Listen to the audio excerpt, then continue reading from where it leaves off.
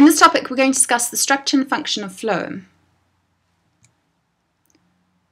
So what is phloem and what is the structure of phloem? So we're going to look at the sieve tube elements and the companion cells. And then we're going to link the phloem structure to its function. So what is phloem? Well, this is the principal food collecting tissue in vascular plants. It carries organic material, for example, sugars and amino acids, from the leaves or storage organs to other parts of the plant.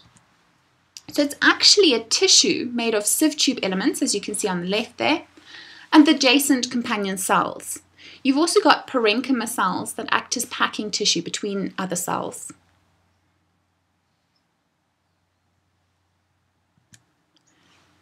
So take a moment to have a look at the structure of phloem. Notice the difference between the sieve tube element on the left and the companion cell on the right.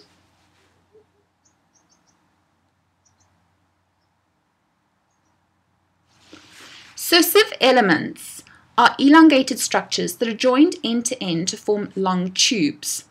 The cells are living and they retain a thin layer of cytoplasm within their cell surface membrane, and this lies against the cellulose cell wall, so we say that it's peripheral. Within the cytoplasm you can see mitochondria and a modified form of endoplasmic reticulum. However, they don't have nuclei, so they've got very few organelles, and the nuclei and the other structures are broken down in order to make the sieve tubes more hollow and so reduce resistance to the flow of liquid in them. So they've got no ribosomes and no tonoplast. They do have phloem proteins though.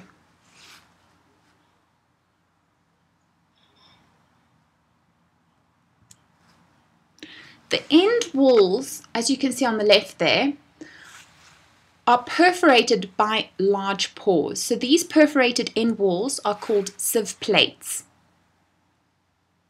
You can also see plasmodesmata between the sieve element and the companion cells. Now, what do you notice that is different about the companion cell? Well, the companion cells are always associated with sieve elements, and both come from the same cell division. So companion cells are actually modified parenchyma cells. Now, if you notice, the sieve elements lack the structures, for example, nuclei, ribosomes, and Golgi apparatus, so they are unable to carry out the metabolic processes essential for their survival. Now, the companion cell are metabolically active because they've got these different organelles. So they've got a dense cytoplasm and a small vacuole, and they've got many organelles that assist with the metabolic activities.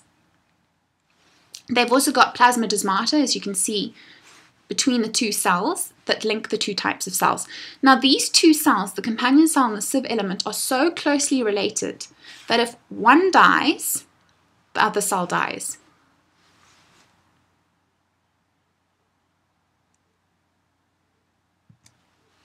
So here you can see a beautiful image of the sieve element next to the companion cell. So notice how the dense cytoplasm is in the companion cell. And also have a look at the large number of mitochondria in the companion cell.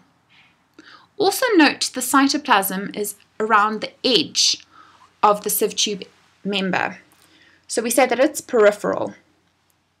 The center of the sieve tube member, or the sieve tube element, is not a vacuole. It's actually an empty lumen through which the cell sap moves. The sap moves. So both these cells are connected by plasmodesmata.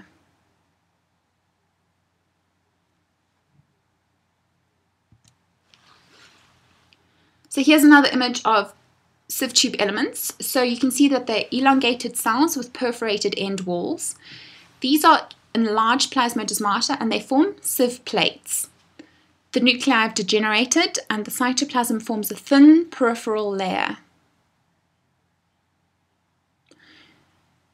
So the cytoplasm is actually continuous through the sieve plates. And notice how there's no vacuole. In this picture you can actually see the phloem parenchyma between the cells.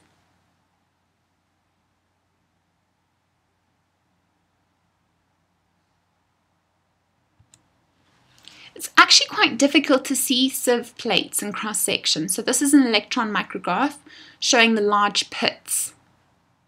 There is a substance called callose around the sieve plates. This may help block off channels when damage occurs.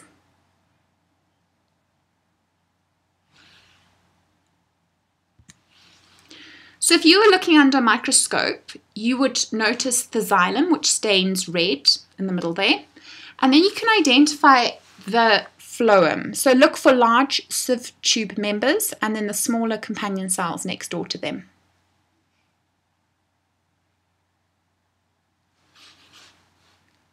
Okay, let's have a look at how phloem's structure is related to its function. So its function is to transport organic materials in solution.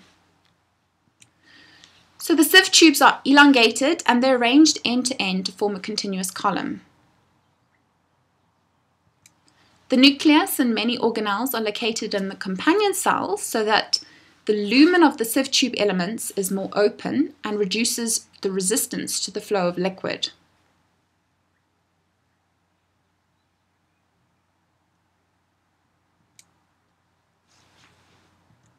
Sieve plates are perforated with sieve pores, so this reduces the resistance to liquid flow.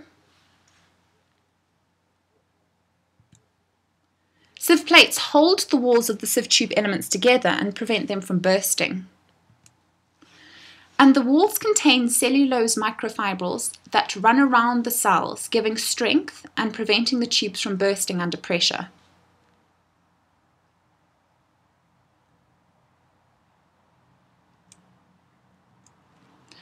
The walls are thin to allow easy entry of water at the source, which helps to build up pressure.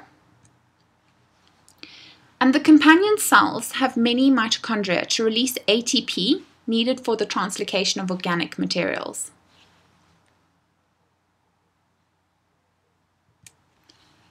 And then finally, plasmodesmata allow easy movement of substances to and from companion cells.